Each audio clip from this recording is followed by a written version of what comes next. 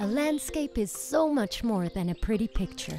It's home to diverse ecosystems and a multitude of living beings. It's a place where human and natural activities are deeply interconnected and rely on each other. Take the beekeeper and her hive.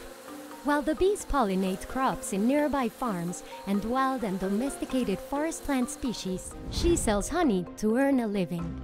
A new cafe, launched with a local bank loan, serves her honey along with local fish, meat, and produce. However, this region hasn't always been so environmentally or economically sustainable. Farms once polluted nearby streams with pesticides and fertilizers. Businesses extracted crops and natural resources without regard to deforestation and soil degradation. Marine life populations plummeted as unregulated industrial fishing over-harvested the waters, forcing many small-scale fishers to exit the fishing business. But then, a few community leaders joined together to plan for a more sustainable and prosperous future.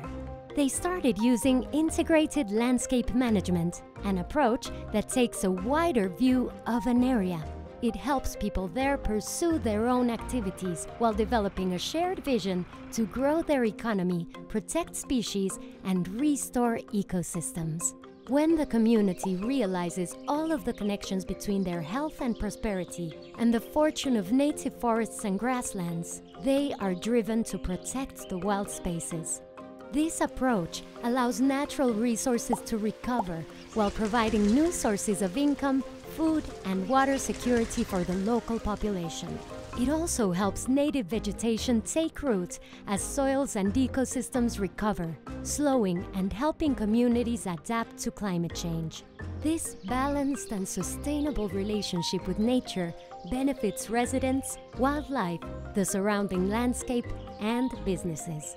Their work offered a real opportunity to reduce poverty, address climate change, and slow biodiversity loss. With ILM, we can reimagine our relationship with nature so that people and the planet thrive.